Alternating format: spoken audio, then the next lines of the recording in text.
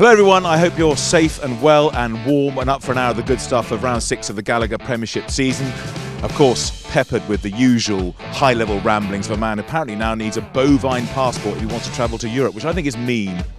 So they will just take the single point, Bath, from tonight. But really, rugby to warm the soul in testing times. These sides set out to entertain, and entertain they surely did. Swashbuckling rugby. Thrilling stuff, and Wasps storming onwards and upwards and into Europe on a high. They've beaten Bath by 52 points to 44.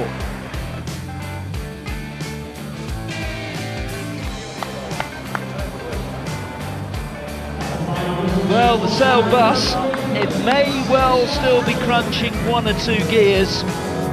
With a bit of help from Worcester, a very plucky performance from the men from Six Ways. But at least for Sale, this is a second straight win. Gloucester last week, back at home here against Worcester this time. The final score at the AJ Bell, Sale 20, Worcester 13. For a few hours at least, they will be top of the Gallagher Premiership. I think fair to say if we started with a banquet in Bath last night, this was more of a microwavable ready meal, but Newcastle will not care. That is a big win for them. They're back to winning ways, and they've seen off Gloucester by 22 points to 10. It's been totally compelling, and Bristol have claimed the biggest of scalps here at Sandy Park. They wanted a test, they got a test, and they passed the test. Chiefs beaten for the second week running, and the Challenge Cup champions have overturned the Champions Cup champions. Full time at Sandy Park. Exeter 7, Bristol 20.